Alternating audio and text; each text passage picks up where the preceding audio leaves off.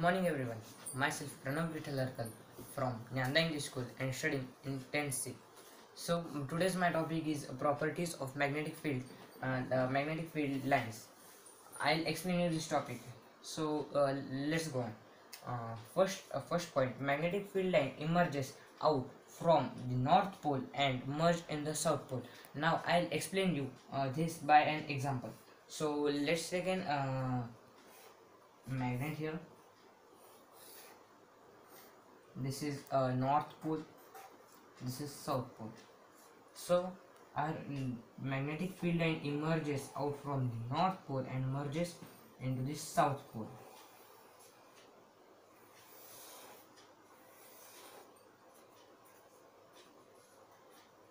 Yes. So second property, inside the magnet, direction of field line is from south pole to the north pole. It means inside the magnetic field line are moving from the south pole to the north pole in this direction. Okay. Third point, magnetic field line are closed curve, means this is becoming a closed curve. Yes. Fourth point, magnetic field is strong where field lines are crowded and vice versa. Vice versa means opposite. So magnetic field lines are crowded. Magnetic field lines are strong in the crowded place. So I'll explain you this with an example.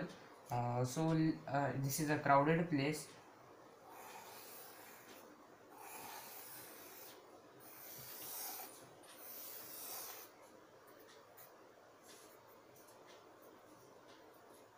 So if we keep an object here and name it as object 1 and object 2 here and name it as object 2.